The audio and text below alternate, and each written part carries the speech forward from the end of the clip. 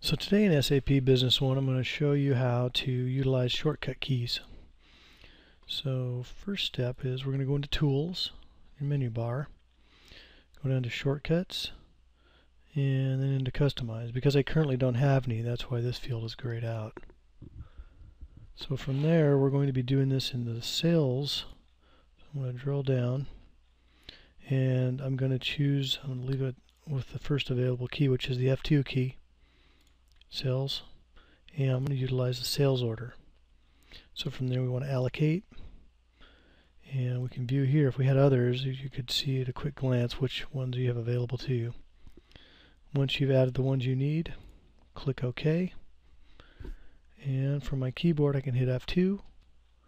That's going to open up my sales order. So within this sales order window, there's some other shortcut keys that we can utilize. For starters, I want to pull up a client, and I'm going to add a line item. Now if I Control L while I've got this particular line highlighted, it's going to give me a few more details about this particular product, the cost, and so forth. Now I also have the ability to go to the Go To menu and do row details, and as you can see, Control L is shown next to that as well. Also from your keyboard, if you'll note that there's an underline under the G, so if I go Alt G and then hit R from my keyboard for row details, it's going to also open that up.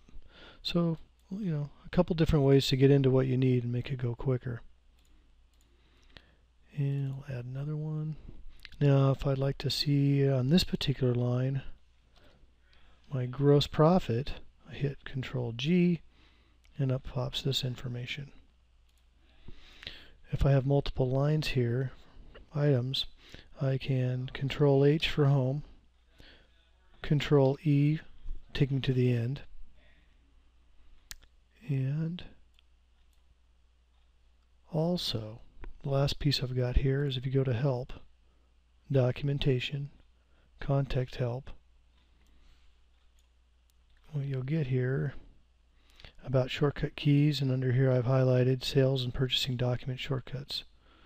This gives you the ability to view a single page of those shortcuts that I just walked you through that you can print out and keep next to your desk until you've got those keys memorized.